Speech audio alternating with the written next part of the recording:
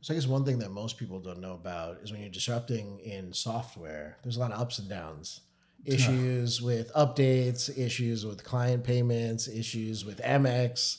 I mean, you guys got to have some stories that are worth sharing. I'll tell you, I think we'll go with Shreds, right? So basically, Shreds, we moved into their space for like 3 weeks. No, I would say about 5 weeks, where me, one of our employees, Lewis, and one of our designers were there literally 24/7 for 5 weeks to deliver this. On Thanksgiving, I said, Ankur, I'm going to go home for turkey. He said, you better be back here in in 4 hours finishing the site. You know, like deadlines are always the worst, right? When you say, hey, I need this for this date, things pop up. But, you know, a lot of times the clients like to scope creep, right? So you'll say, like, I want to do this. They're like, well, we have to have this. I'm like, well, we didn't discuss this. Yeah. And then it gets into one of those things where you want to make them happy, but they still want in the same time frame.